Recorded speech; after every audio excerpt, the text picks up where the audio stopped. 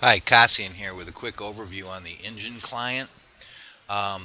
This is an overlay client that works with Guild Wars 2.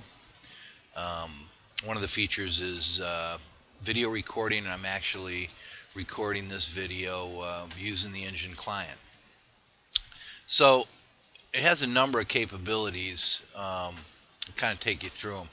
This little widget here brings me to my Enjin dashboard. So if you're an Enjin user, this will bring you to your Enjin user dashboard.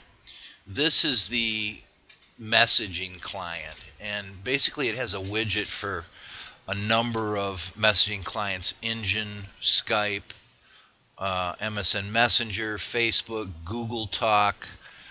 In addition, you see Xfire there and Yahoo as well. And you can decide what widgets are active or available in your client. Now right now I'm on the Enjin client, on the Enjin widget I should say, and these are my friends on Enjin. And so if somebody's surfing our website, I'm in game, they want to talk to me, they can pop me a message, I can message them back. Right now I selected Siphon and send him a message, and we'll see if he responds back. Now that little one that just popped up over on the right side, that indicates that somebody has sent me a message using one of my active messaging clients. And now I can hotkey right back to that messaging client if I want as well. But so I popped up my Enjin messaging client, and I see Siphon there, and basically I can then click on chat and respond back to him, read his message and respond back to him. So multiple chat platforms this thing works with, and that's one thing. Now the next thing I want to show you, and where I really got into this thing, was the fact that it has an overlay web browser.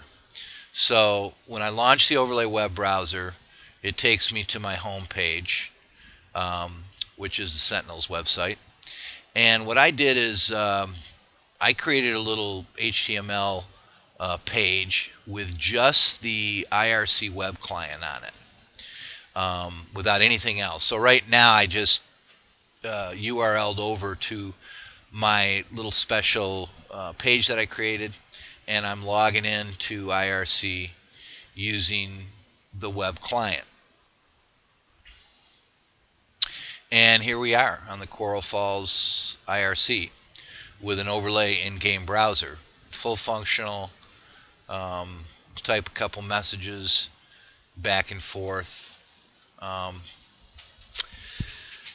The other nice thing about this is it's hotkey, stuff it away and bring it back. So right now the IRC client I have is set so the window is pretty large, but I can stuff that away with just a hotkey like I just did, or I can bring it back up with a hotkey while I'm in game. Now if you wanted to have this up all the time in game, there are some settings on that web IRC client where the window could be made smaller and less obtrusive. I don't know, for my own use I'll probably just pop it up, check it, stick it away, type thing. But anyways, I was excited to see that capability with the Enjin client. It's a pretty cool little thing, and I think I'm going to be using this in GW2 to handle our cross-guild chats.